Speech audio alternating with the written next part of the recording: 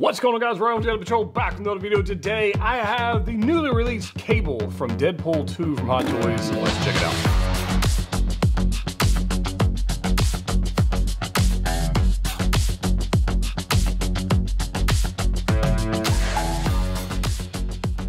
That's right, guys, we're back.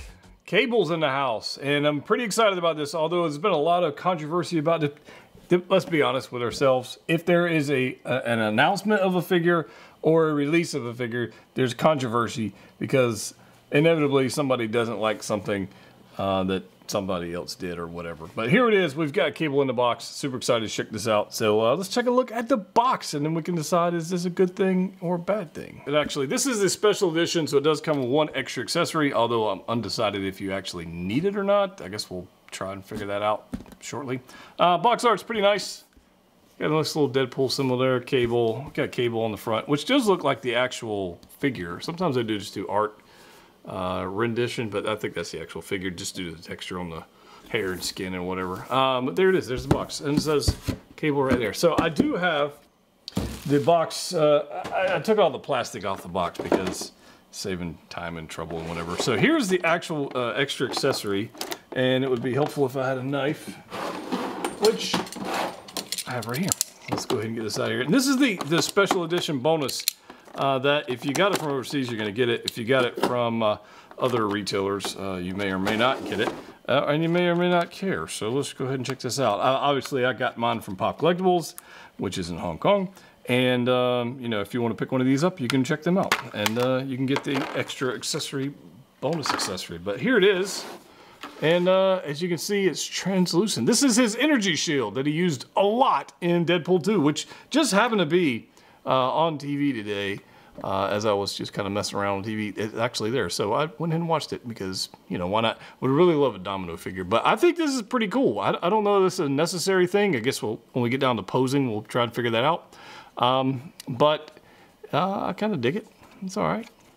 Yeah, I don't know. The rest of the stuff it comes with is in this tray right here. So it does have a tray of a lot of weapons, so we'll definitely break these out.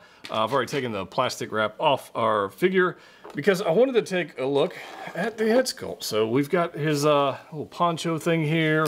We've got his daughter's bear here. If I can get him out of here. Here we go.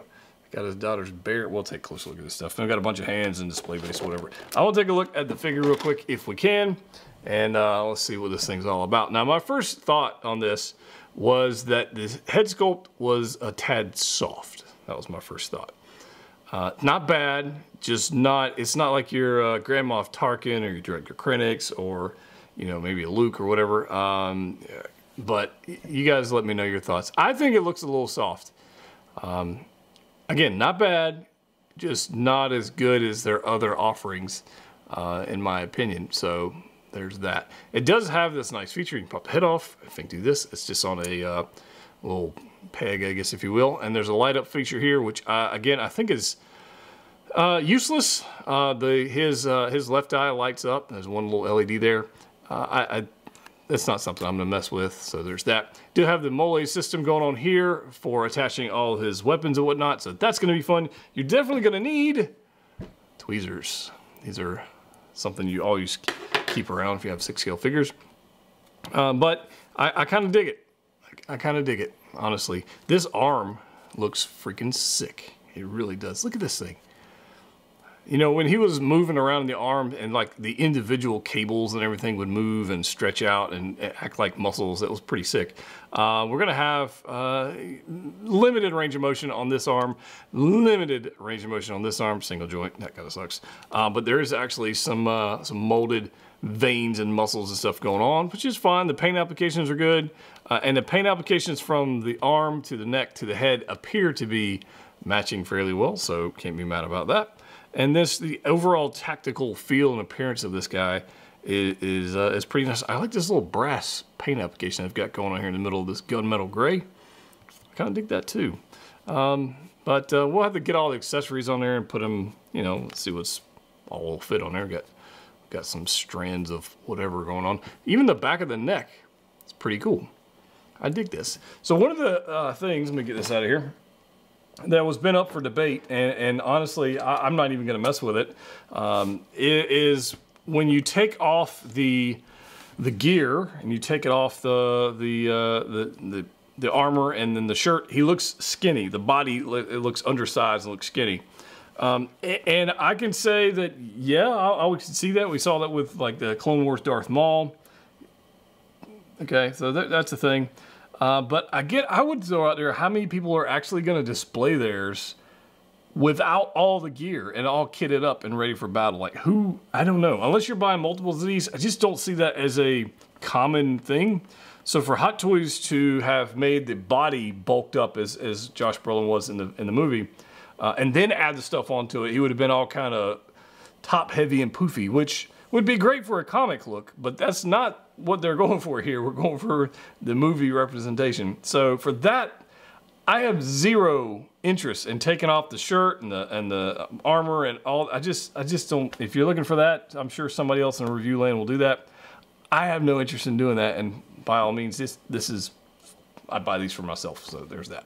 But I think it looks pretty stinking cool with the pants, the shirt, and the armor on there, or the jacket system. I think it looks just fine proportion-wise. And then obviously when we add all the stuff on there, I think it's going to look even better. But before we go add all the stuff, let's go ahead and check out what kind of range of motion we're actually going to get out of this guy. So we'll kind of do that real quick. I have a feeling let's see what we're going to get here.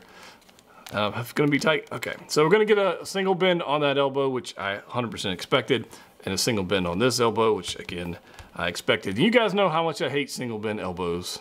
Like it just sucks. But I understand in circumstances like this why they did what they did. Leg wise, yeah, double bent, way double bent. No issues there. Baggy pant, no issues with that whatsoever. And they do have a split boot. Look at that. So you can pretty much do whatever the heck you want to do with that. I dig that, and I like the paint application down there too. These pants are definitely not limiting in articulation and range of motion on the hip section. And then, I mean, decent amount. We're actually hitting this armor plate here. That's kind of why I'm limited on range of motion there. And then he can twist around wherever you want to twist him, so there's no issues with that whatsoever. The neck is a fixed neck. Yeah, it's a fixed neck. So I'm not going to get a whole lot of range of motion out. Let me take this head off for a second. Yeah, not a whole lot there. So we'll see how that goes with posing. Not a whole lot of, I mean, you're going to get that, but as far as up and down, maybe not so much. Shoulder wise, I just popped the shoulder out of socket. So I guess you can do that. I guess that's the thing. That's not broken, by the way. It's just a shoulder. So I'm wondering, like, could I put that in a different body? And I don't know. There's that. So anyways, I'm gonna pop this back in there securely. There it goes. So overall, I like this pretty good. The bear, here's this little teddy bear. Kind of dig that. It's got a nice little clip on there so you can put on his belt. Kind of dig that as well. I like that. It's charred up like it's supposed to be. The poncho is very lightweight. Like that's straight up nice material right there for a poncho. I like that. It feels like a poncho material, which should be. I like this quite a lot. Is there any wires in it? Yeah. There's a little weak wire in there. It's not very strong. I like that, and I like the color application. Now the weapons, on the other hand, this is what Cable's all about, man. He's got some cool weapons. So let's take a look at these. And you know we're having some fun posing them up. Obviously with Deadpool, that should be a lot of fun. So there's a lot of stuff going on here that has to be attached to the actual figure. So we got his time traveling little wristband device here. Time jumper. That's kind of cool. We've got some detonators. Kind of dig that. That's kind of cool. We got some shotgun shells. We got some knife, which is plastic. Nice little Bowie knife. That's cool. I dig that. And then we've got some magazines here that clip in. Oh, am I just gonna have to clip those in? Oh yeah, nice. It's just a little clip, look. Boop. So this little clip, that's nice, I dig that. So we got a few of those. We got some magazines for the gun. And then we have a couple guns. We have just a regular pistol. Dig that. We got a nice little shotgun. Like a futuristic sawed-off shotgun deal. Kind of dig that. And then we've got this guy, which is just all kinds of awesome. So let me get you out of here for a second, fella. Look at this. This thing is humongous and just kind of all kinds of badass. I like this quite a bit. Posing it's going to be fun because typically getting a hand around here and then like it's just oversized, but 100% cool. 100% cool. I like this. Nice little camo wrap on the stock here. That's a nice touch. Nice dry brushing all the way throughout. Looks pretty good. So I think what we got to do now, have some fun with this thing, put it all together, pose them up, see what it looks like. As you can see right here, it looks pretty freaking awesome once you get all his kit on him. So I will talk a couple points about putting all the stuff on there. One, the multi-system is awesome for accuracy, for posability, and for adding features on there. Maybe a little small in 1/6 scale. It takes me back to the days when I had one of those Galactech Armory figures, and it took me forever to put the parts on there. It is effective, and it does work. Just be careful. Definitely use tweezers. So as you can see, it looks quite good, right? And the presence, even without the poncho and without him even holding any weapons, is actually pretty cool. So I kind of dig that. It comes with a different, array of hands, which is nice. Some regular hands, some robotic hands, that kind of stuff that you would expect. And kitted out like this, I think the proportions are good. I don't think the body's too small. I think it's just fine. I do think the head sculpt is a little soft. Again, like I said, based on other offerings we've had from Hot Toys. So let's talk about this. The BFG is magnetically attached to the back of his body, which is a nice touch. We've got his shotgun, sawed-off shotgun and pistol right there. We've got the ammo magazines right there. And there's that head sculpt, which I think is not too bad. Ammo clips right there. We've got the teddy bear goes on the back of the belt just like that. And then, like I said, the BFG is magnetically attached. There's not anywhere to put the knife that I saw, so that's kind of a thing. But going down here, you can see like the detail on the shoes. They're very nicely done. I think he definitely, if you want to go crazy with this thing and really kit him out, some weathering on the pants and the shirt would be nice. I think that'd be a nice touch, but definitely not necessary. Maybe this is pre-battle, I guess. The showing of the joints on the elbows, not a deal breaker. Not my favorite thing in the world, but it is what it is. But I kind of like it. In fact, I kind of like it a lot, actually. Kind of dig it. I love that the BFG on the back is magnetic, because I was wondering how the heck is he going to hold on to this thing. And I love these hands. I don't know. I dig it. I think it's pretty cool. It's definitely got shelf presence, which is one of those things that we always want to see in our collections. So I guess now we just need to put some accessories on there, pose them up, see what it looks like. Known for his perfect karate form, we've got Deadpool up in the mix doing the flying crane kick. Looking kind of awesome with Cable there. I did break out the shield because I figured somebody might want to see it. I think the shield's pretty cool. I got to be honest with you. I don't know if I'll end up displaying mine with that. But for those who got the accessory, it makes sense. It's better than some other special edition accessories we've seen in the past. Posing wise, no issues posing this guy, other than the single joint elbows.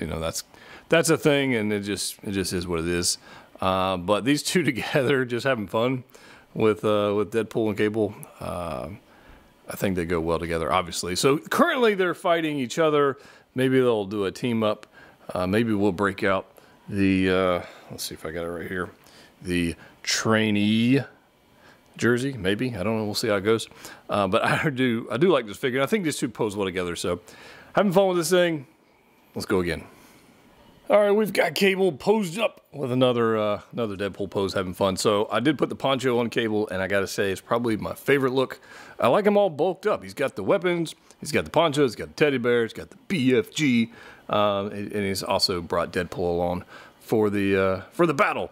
And I think it looks pretty cool. So I definitely had to use a stand for this, otherwise he'd be falling over. So the question on the table has to be, is this a figure you should pick up, or you should consider picking up? I think it is. I think it's pretty cool. I don't think we're going to get another Cable figure. It's, from my opinion, it looks way better than the Toys Era version. Like, I don't even think it's a fair comparison between the two, but that's just me. I think the poncho's cool. The paint applications are good. I think it could use a little bit more weathering. But it really is just personal preference on that one. The single joint elbows kind of suck, but you know, we kind of all knew that was going to happen. But paired up with Deadpool, it looks freaking awesome. And I may just leave them posed like this for a little while just because it's fun.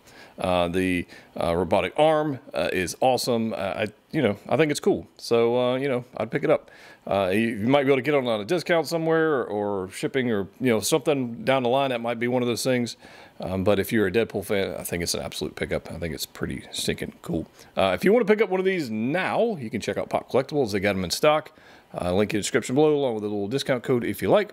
And if you haven't already subscribed to the channel, we've got possibly a little giveaway coming up very soon. So you might want to subscribe to the channel. That'd be kind of cool. And as always, click what you like. See you next time.